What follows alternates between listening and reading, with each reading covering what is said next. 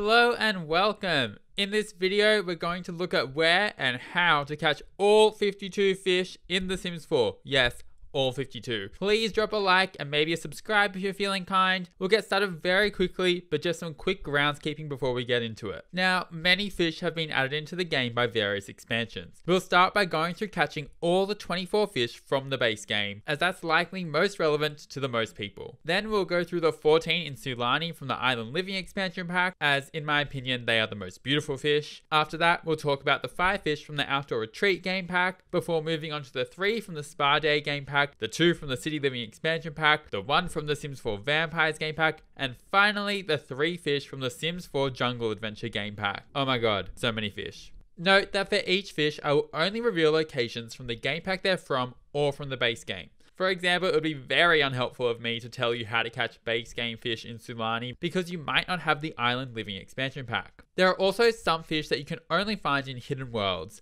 There's a full guide on how to get to every hidden world in the description, and I will call out when a spot is in a hidden world, but I won't have the full details on getting to each world in this video. Again, video link in the description. Now, it's also worth noting that at level 10 fishing, you unlock the option to angle for a big catch. And this will help filter out many of the more common fish, and you can catch rarer fish more often. If you want more common fish, just fish normally, whereas if you're chasing down more rare varieties, then angling for a big catch is the way to go. Other fish do require certain types of bait, and I will call this out when it's the case. I also do suggest using the opening few spots to train up to level 10 fishing if you can, because it can just help you with the other areas where there are some fish that require high skill levels. Also note that many fish can be found in multiple spots around the Sims world, but the idea of this guide is just to provide a reliable way to find each and every fish without taking you to 5 million locations. Alrighty, let's start. Our first location is in Oasis Springs, and it's great for many of those more common fish. Head to the Mirage Canyon area with all of the community lots and run to the water behind them. We're going to use the middle spot of the 3 there. Here you can catch goldfish, guppy, tetra, koi, minnows, perch, bass, betta, and angelfish. It's a great spot to start while your fishing level is quite low. Try to keep the extra fish you catch rather than sell them, as they're often not worth much and are needed as bait for some of the fish down the track. Alrighty, let's move on to our next spot, which is in Willow Creek. Enter the Courtyard Lane area and head down to the stream. This is a great spot for catching a few more fish, including trout and the kissing Gourami, as well as some general common fish we've already covered earlier. Again, this is great for the earlier levels. Between these first 2 spots, you should easily tick off most of the common fish. For our next spot, we're going to the hidden world of the Sylvan Glade. This hidden world is in Willow Creek, and again, full guide on getting there in the description. Once there, head to the waterfall and start fishing. This is the only spot in the base game to catch the treefish, so you'll need to come here for that one. In addition, it's a reliable spot to catch tilapia, as well as the very beautiful rainbowfish and the gummy guppy. It's also just a super pretty spot. Alright, on to our 4th spot, and for this we're heading back to Oasis Springs. Enter the Desert Bloom Park and travel all the way north until you see a fishing spot that backs onto a bunch of rocks. It's time to get to work fishing. This is a great spot for a few common fish, but also some rare ones. The main common fish this spot is great for is salmon. You can also catch some rarer fish, such as the Captain Fishbones Bonefish, as well as the Sturgeon, and the catch rate for these can be increased by angling for a big catch if you're level 10 fishing. But that's not all. There are 3 more fish here that will require bait to reliably catch. One is the catfish, which can be caught with small or medium-sized fish as bait. Note that you can hover over a fish in your inventory to see what size it is. Specifically, I caught catfish using angelfish, tilapia, sturgeon, tetra, goldfish, koi, and guppy, so there are so many options. In this spot, you'll also find the rare piranha fish, which can be caught here using medium-sized fish as bait. I caught them using bass, tilapia, and rainbowfish. And finally, this is also a great spot to catch the rare red-tailed black shark, which uses small fish as bait. Specifically, I caught them using betta, perch, and guppy fish. Alas, that covers 21 of the 24 base game fish, which leaves 3 more for our final spot, which is in the hidden world of the Forgotten Grotto. This requires level 10 of the handiness skill to enter, and is the only place in the game to catch the Batfish. Simply head over to the fishing spot and you should get a Batfish in no time. It's also where you can catch the wolf eel. But note that for this slippery sea creature, you'll need to be using frogs as bait. Frogs can be caught at the ponds in parks such as the Desert Bloom Park relatively easily by clicking on them and using the look for frogs option. I suggest stacking up quite a few to use as you'll go through bait quite quickly, but with a bit of luck and using the frogs as bait, you should get a wolf eel. The final fish you can catch here, which will complete your collection, is the anglerfish. It's a scary looking fish, but got a cuteness to it. You will again need to be using bait for this one, and medium fish should be your go-to. Specifically, I caught some with bass, catfish, trout, and the rainbowfish. Alrighty, that's the 24 base game fish, and we're now going to move on to the 14 in Lani from the Island Living expansion pack. Keep in mind that for these fish, you'll need to be at quite high levels to catch a few, including level 10 for the golden mahi.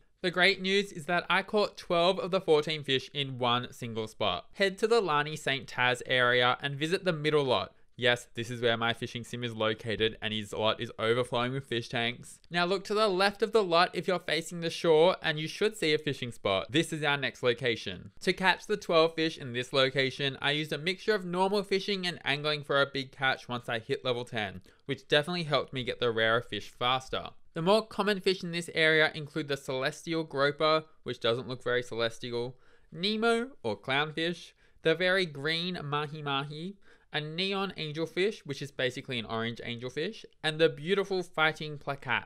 The very colourful parrotfish as well as the butterfly fish can also be caught here, and I would call them more mid-tier fish in Lani. And finally, as your level increases, and ideally by angling for a big catch, you'll be able to catch the very striking green plakat, as well as the bluefin tuna and the leopard shark, as well as one of the prettiest fish, the scorpion fish, and at level 10, the golden mahi.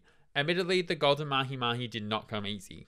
Now, there are two more fish in Lani that require you to fish in deep water, which you'll have to ride a canoe to get to. There's a dark patch of water that's a spot just offshore from your current fishing spot.